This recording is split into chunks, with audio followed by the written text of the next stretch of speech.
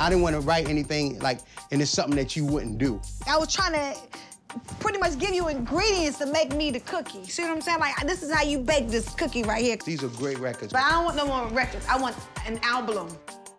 All this single talk is fine, but I still want a whole album, which keeps being delayed. But if I think about this right now, I'm just gonna go crazy. I'm so excited that Vince is finally taking his health serious. Thank you, Brian. What? Vince, we were in the running to becoming America's next top fried food couple.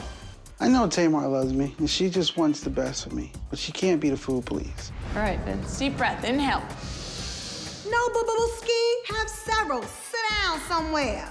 Put them knees on the floor. This is what the lady said do. Oh, so you listened to another one?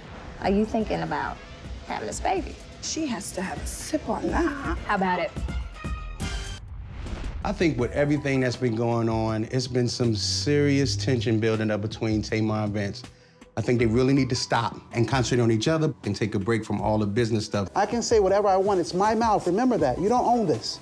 Just like I don't own you. You sound crazy. You need to grow up, man. You mess up everything in life. I'm tired of dealing with you. It's like wasting my time and energy. Ridiculous.